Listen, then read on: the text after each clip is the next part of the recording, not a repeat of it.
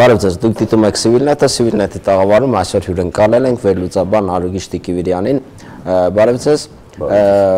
Ազատության հրապարակում այսպես բուռն իրադարձություններ են տեղի ունենում եւ այս ընթացքում տեղի ունենում քաղաքացիական, այսպես ասած, ֆորում, որտեղ տարբեր բանախոսներ ներկայացնում են իրավիճակից ստեղծված քաղաքական ճգնաժամից դուրս գալու իրենց տարբերակները կամ հնարավոր տարբերակները։ Դուք ինչպես եք գնահատում կոնկրետ այս իրավիճակը, ստեղծված իրավիճակը եւ արդյոք դա համարում եք արդյունավետ ճանապարհ Սերժ Սարգսյանի իշխանության դեմ կամ հանուն նոր Հայաստանի, ինչպես նշում է Ռաֆի Հովհաննիսյանը, պայքարի համար։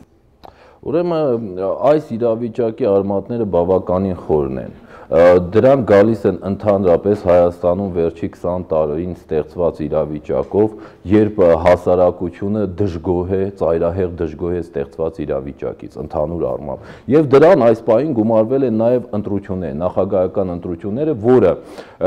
ողջ հասարակությանը հայտնի է, որ տեղի են ունեցել կեղծիքներով, այսինքն այս ընտրությունները որևէ ձևով չեն արտացոլել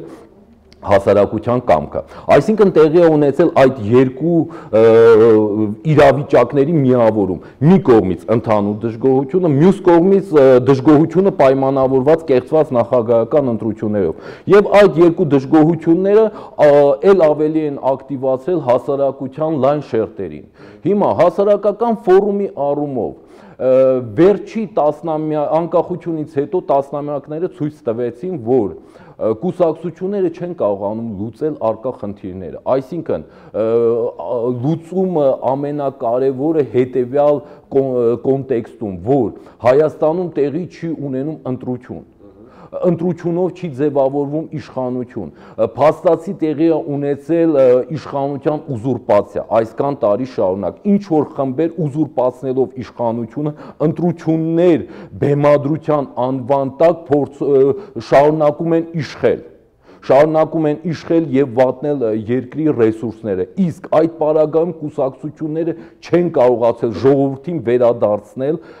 ընտրության իրավունքը, այսինքն ընտրելու եւ ընտրվելու իրավունքը։ Եվ վերջի շրջանում մենք այդ կապակցությամբ ականատես ենք լինում, որ հասարակությունը ինքն է փորձում լուծել այդ խնդիրը։ Այսինքն ինչպես լուծել այդ խնդիրը, հասարակությունը դուրս գալով հրապարակ հրապարակ դուրս գալը դա ընդամենը էլեմենտներից մեկն է։ Հասարակությունը ընդհանրապես ակտիվացել է եւ փորձում է առաջադրել մոդելներ։ Այդ նույն ձեր նշած ֆորումը դա հասարակական պայքարի մոդելներից մեկն է։ Հիմա արդյոք այսքանը փորձեմ ձեր հաջորդ հարցին պատասխանել, բավարար է թե ոչ։ Միմիայն այսքանը իհարկե բավարար չի։ Այսինքն միմիայն այսքանի պարագայում ռեժիմը չի զիջի։ Այսինքն պետք է հաջորդ քայլը։ Իհարկե, ո՞րն է այդ հաջորդ քայլը։ Գիտեք, հաջորդ քայլը պետք է որոշի հասարակությունը, ուզում է ընդունակ է թե ոչ։ Այսինքն հարցը պետք է դրվի, ինքը ցանկանում է գնալ հաջորդ քայլը։ Եվ ինչպես ենք ճշտում, ընդունակ է, ընդունակ չէ։ Գիտեք, եթե մենք տեսնենք այդ հաջորդ քայլը, ուրեմն ինքը ընդունակ էր։ Եթե չտեսնենք հաջորդ քայլը, ուրեմն ընդունակ չէր։ Հիմա քայլեր կարող են լինել տարատեսակ։ Օրինակ, վերջի շրջանում հնչեցին հասարակության շրջանում հնչում էր առաջարկ, որ ստեղծել տեղերում, մարզերում իշխանության այլընտրանքային կառույցներ։ Օրինակ դա շատ հետաքրքիր առաջարկ էր, որը եթե ի կատար ածվի, նա կարող է գործել ռեժիմի տապալման առումով։ Կարող են լինել այլ առաջարկներ։ Ստեղծել ինչի համար։ Ստեղծել, որպեսզի դրանով փորձել, այսպես ասած, կազմաքանդել ռեժիմը։ Այսինքն հասարակությանը ցույց տալ, որ կա երկիշխանություն երկրում, մեկը դե ֆակտո, մյուսը այսինքն դե յուրե, մյուսը դե ֆակտո։ Չգիտեք, ոչ մեկը չի ցույց տալիս հասարակությանը, այդ քայլին պետք է գնա հենց հասարակությունը, այսինքն հասարակությունը հենց որ տեսնում է, որ իշխանությունը չի ձևավորվել իր կողմից, ինքը կարող է ընդունակ լինի ձևավորել իշխանության ալտերնատիվ միջոցներ, ոչ թե դա ինչ որ մեկը ձևավորում է, դա հրամցնում է հասարակության, այլ հասարակությունը եթե ունի պոտենցիալ հենց ինքը պետք է։ Հիմա դուք խոսում եք հասարակության մասին, հասարակությունը պետք է ձևավորվի։ Խոսքը գնում է հասարակության ակտիվ խավի մասին։ Տեսեք, այստեղ կարևոր է որ գործընթացները ղեկավարվեն մեկ կենտրոնից, թե դա լինելու է այսպես հախուռն, չպլանավորված, ոչ մեկ կենտրոնից։ Այսօրվա դրությամբ իրավիճակը չի ղեկավարվում եւ չի կարող ղեկավարվել մի կենտրոնից։ Այսինքն 2008-ին օրինակ ղեկավարվում էր մեկ կենտրոնից։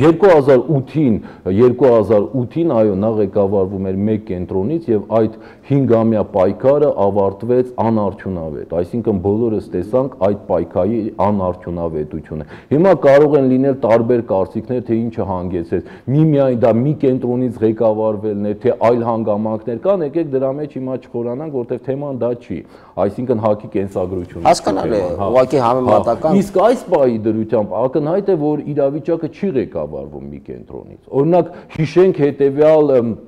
իրադարձությունները, երբ Ռաֆի Հովհաննիսյանը գնաց նախագահական նստավայր հանդիպելու Սերժ Սարգսյանի հետ, ընդամենը մի քանի ակտիվ քաղաքացիներ իր թիմի առաջ Ազատության հրապարակում դրեցին հստակ հարցադրում, ինչու է ինքը գնացել։ Եվ փաստացի հենց դա ցույց տվեց, որ հասարակության այս շարժումը չի ղեկավարվում կոնկրետ մի կենտրոնից, մի անձի կողմից, այլ հասարակության ակտիվ ինչ-որ հատված դուրս է եկել հրապարակ եւ փորձում է ինքնուրույն լուծել իր խնդիրները, որովհետեւ ինքը չի տեսնում ճանապարհ եւ որևէ կուսակցություն, որևէ անհատ կարող է լուծել իր փոխարեն։ Արգիշտի, տեսեք, այստեղ շատ է խոսում կոնկրետ գործ անելու մասին, այսինքն շոշափելի գործ։ Եվ շատեր այդ գործ ասելու ենթատեքստում հասկանում են հեղափոխություն, առանց թաքցնելու խոսենք, այսինքն երբ դուրս են գալիս հրապարակ եւ համապատասխան տեսել ենք նույն վարտերի հեղափոխությունը Վրաստանում կամ Ուկրաինայի հեղափոխությունը, սա կարող է ճանապարհ համարվել, այս արդյոք կոնկրետ գործ ասվածը հենց այդ հեղափոխությունն է։ Գիտեք ոնց է, մարդիկ հեղափոխության գնում են այն ժամանակ ժողովուրդները ազգերը, երբ այլ ճանապարհ ընդհանրապես չեն տեսնում։ Այսինքն հեղափոխությունը չի լինում օդից իջնում ինչ-որ երկրի վրա, լինում են նախադրյալներ եւ հասարակությունը գնում է այդ քայլին։ Հիմա եթե Հայաստանի Հանրապետության պայմաններում 20 տարի շարունակ իշխանությունը չի ձևավորվում ընտրությունների ճանապարհով, ուրեմն պարզ է, որ նա մի օր ձևավորվելու է հեղափոխական ճանապարհով։ Այսինքն այն նախահեղափոխական վիճակը, որը հիմք է հանդիսանում հեղափոխությունների համար, Հայաստանում առկա է թե ոչ։ Եթե ընդհանուր գնահատականներով առկա է, դուք նշում եք, որ նման իրավիճակը Հայաստանում շատ շուտվանից է առկա։ Այսինքն գոյություն ունի հասարակության ծայրահեղ դժգոհություն այս առկա վիճակից։ Հեղափոխության ամենակարևոր նախադրյալը հենց դա է։ Այսինքն հասարակությունը հենց որ ծայրահեղ դժգոհ է առկա վիճակից ու չի տեսնում օրենսդրությամբ, սահմանադրությամբ իրավիճակը փոխելու մեխանիզմ, այսինքն ընտրության միջոցով իշխանության ձևավորվելու մեխանիզմ, ինքը դա փորձում է ձևավորել հեղափոխության ծայրահեղ դրսևորումներ ունենում է հասարակության այդ դժգոհությունը։ Օրինակ տեսեք, շատերը քննադատում են կամ կարծիք են հայտնում առայն, որ Ազատության հրապարակում քիչ մարդ է հավաքվում։ Այսինքն 5000 կամ 10000 հոգով հնարավոր չէ իրավիճակ փոխել երկրում կամ դառնալ ուժային կենտրոն։ Սա ճիշտ գնահատական չէ, երբ կա հստակ առաջադրված խնդիր, 5, 10, 15 կամ 20000 հոգին կամ մի քիչ ավել, մի քիչ պակասը կարող են ռեալ փոխել իրավիճակ։ Հենց որ կա հստակ առաջադրված խնդիր, թե ինչ է ցանկանում հասարակությունը։ Այսօր հենց հասարակությունը գնում է դեպի դրան։ Այսինքն այսօր հնչում են հասարակական անդանդուրժողականության դրսևորման կոչեր։ Հենց այդ դրսևորումն է, որ այսպես ասենք, դա հեղափոխության նախածնունդն է։ Եվ դա կարող է բերել ռեալ փոփոխությունների։ Ինչպես կարող է դրսևորվել հասարակական անհնազանդությունը, շատ կոնկրետ եւ շոշափելի։ Հենց կոնկրետ շոշափելի ես բերեցի այդ ալտերնատիվ իշխանության օղակների ձևավորումը։ Հենց օրինակ դա հասարակական անհանդուրժողականության շատ կոնկրետ էլեմենտ է։ Այսինքն հասարակությունը բացահայտ ասում է դու չես իշխանություն, իշխանությունը ես ձևավորում եմ այս ճանապարհով։ Կարող են լինել իհարկե այլ ճանապարհներ, որը պետք է, այսինքն հասարակությունը ինքը հասկանա, ինքը ցանկանում է դրան գնալ, թե չէ։ Կուսակցությունները փաստացի ցույց են տալիս, որ իրանք չեն ցանկանում գնալ այդ ճանապարհով։ Իրանք չունեն ռեսուրս, չունեն ցանկություն, չունեն կամք։ Եվ հասարակության ակտիվ ինչ-որ հատված փորձում է այդ գործընթացը վերցնել իր ձեռը։ Թե կստացվի, չի ստացվի, դա ցույց կտա ժամանակը։ Արգիշտ, տեսեք, հիմա շատ են խոսում Երևանի քաղաքապետի ընտրություններով կամ հավաքանու ընտրություններով իշխանությունը վերցնելու մասին։ Կրկին այս բարակայում առաջ են գալիս ձեր նշած կուսակցությունները, այսինքն կուսակցությունները, որոնք հայտ են ներկայացնում այդ ճանապարհով իշխանություն վերցնելու։ Դա իրատեսական համարում եք։ Արդյոք դա կարող է համարվել հասարակական անհնազանդության կամ դժգոհության դրսևորման մի ճանապարհ։ Ուրեմն ես այսպես փորձեմ այդ իրավիճակը Երևանի հավաքանու հետ կապված ձևակերպել,